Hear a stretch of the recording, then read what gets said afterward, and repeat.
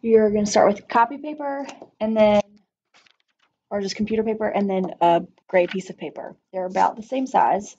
The white paper is what you're cutting the buildings out of.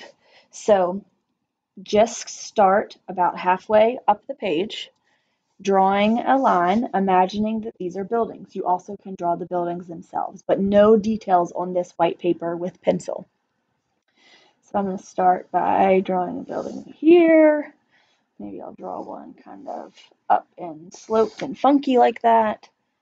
Then I'm going to do one a little bit taller, maybe a little wider. None of your buildings should go to the top of the paper because we need to have room for sky up here. Then maybe I'll put this one down low, and maybe it'll be a little, I don't know what that is. And then this next one will be a weird stair one.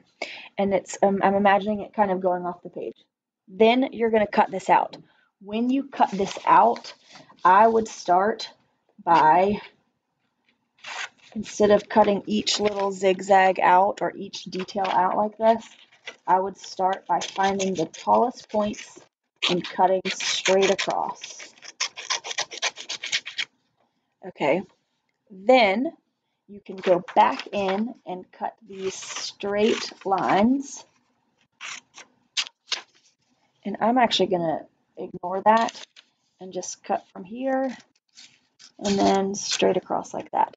So instead of moving your hand all around and turning the paper and cutting and all that stuff, cut a line and then meet the other, like your slice line. So I've cut right here, and I'm going to come from the edge of the paper and cut straight across.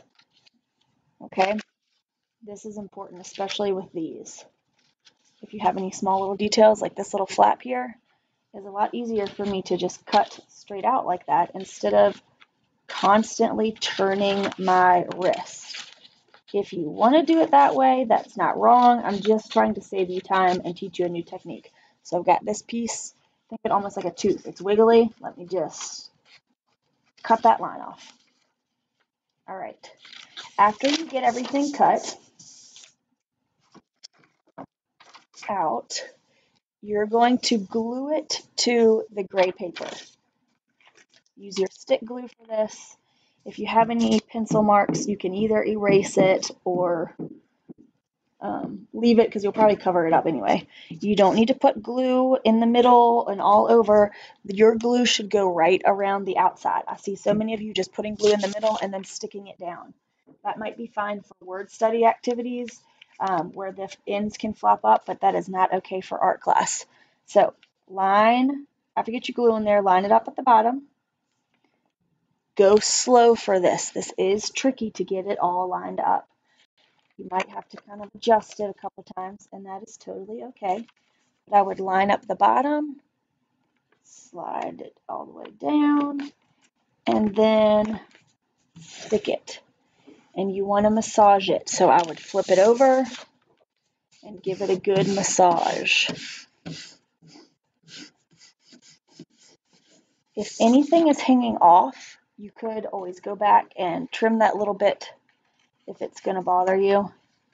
Don't trim from the front though. The back is going to let you see what is actually hanging off because of that gray, the difference between the gray paper and the white paper.